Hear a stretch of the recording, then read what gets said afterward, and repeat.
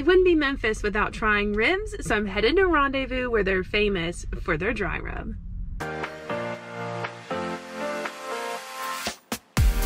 I didn't really have big plans for today. I'm just trying to make it to Arkansas so that I can go to Hot Springs National Park this weekend. But I'm driving from Nashville to Memphis, and I've never been to Memphis. They're known for dry ribs and fried chicken.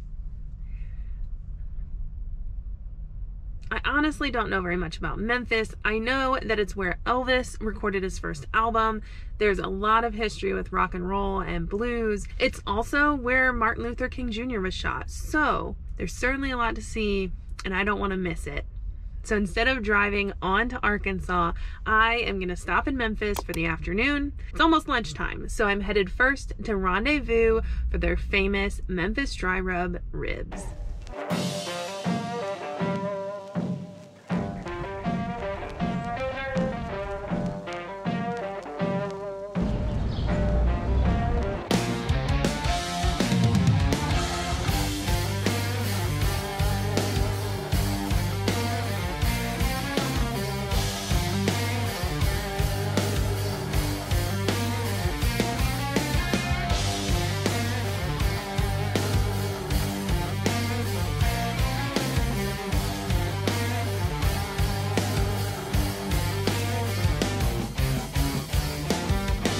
Let's talk about those ribs. When someone mentions Memphis barbecue, I think of dry rub ribs because I've never been here before and I've never had them. So they cook the ribs on a charcoal smoker, which I asked to see, and they open it up so I can look.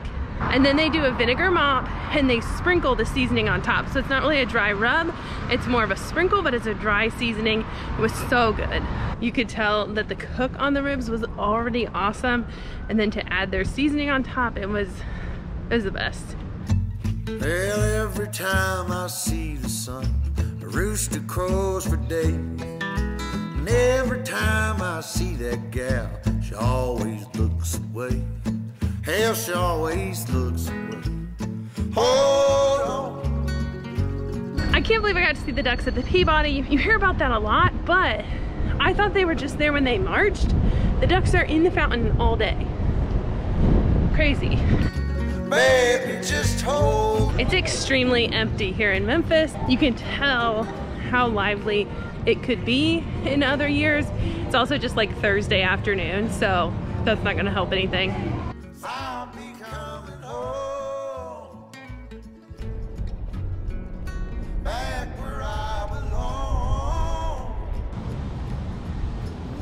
Oh, baby.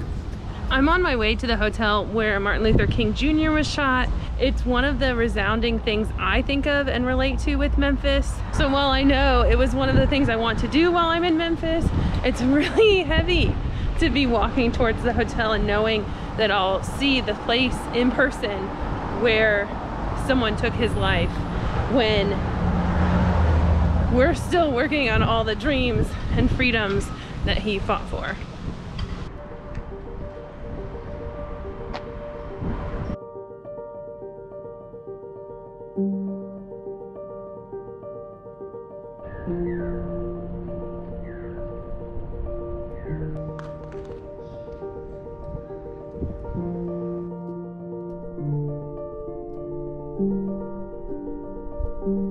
Then I'd heard him talk about it a long time.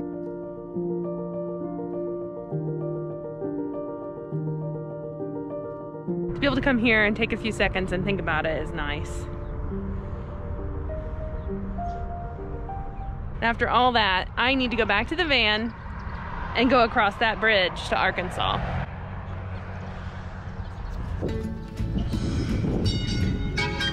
I'll be coming home, back where I belong. I was totally headed back to the van, but I stopped at Gus's Fried Chicken. It was on my list, but I wasn't gonna stop because I just had ribs. But it is famous fried chicken, and I just happened to be walking right by it, so I got an order to go.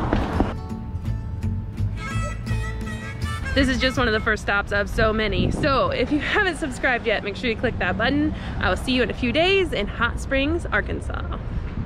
You have to see this chicken.